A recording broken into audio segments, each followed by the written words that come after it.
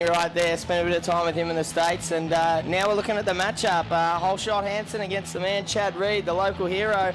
Tell you what, he's been training with the Newcastle Knights, doing some Zumba classes, and he's really feeling good about himself. Yeah, looking forward to the matchup between these two guys, and I just love the relaxed attitude from Josh Hansen. He's over here to have a good time, but he's over here to win. And I'll tell you what, he's up against one of the best riders on the planet. I think anyone that comes over for America and ends up in Australia ends up having a good time, because we've got the best country in the world. I've lived in America, and I just can't wait to get back here.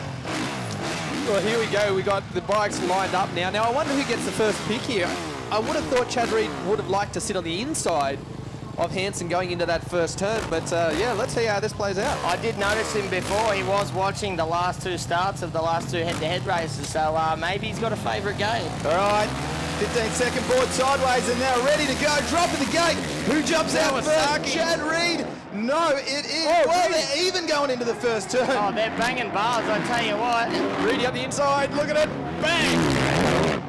This is good. This is close. Oh, so close there. Hansen coming across and blocking the line. Chad Reed is really going to have to work hard for this one. They're side by side. And he's got the inside through here. Now that's a great line. Here's the over and under move defended by Danny Hansen Ham to the inside before the whoops. Now Chad Reed will have to run onto the whoops and up the inside. Can he carry it up? Square it up. Whoa, what a run! Back on. Oh my God. 1 corner to go. What's it going to be? How aggressive is Hansen going to get? What a cover from Chad Reed. Up the inside. But Chad Reed, Hansen's on the top blocks.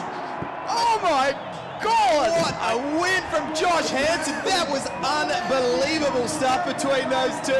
And Chad's excited. He's having a good time and pointing up, leaning on each other. It's almost a disadvantage to be going into the last corner in first, because the other guy has the option. You know, Chad covered his line but couldn't jump the double, and Handy read him like a book. Have a look at this. Here's the replay. Have a look at the outside with Hansen. Chad had to roll it though. No choice. Onto the tough blocks. Oh, and he almost hit the upright as well. He had to pivot into a little bit of a scratch.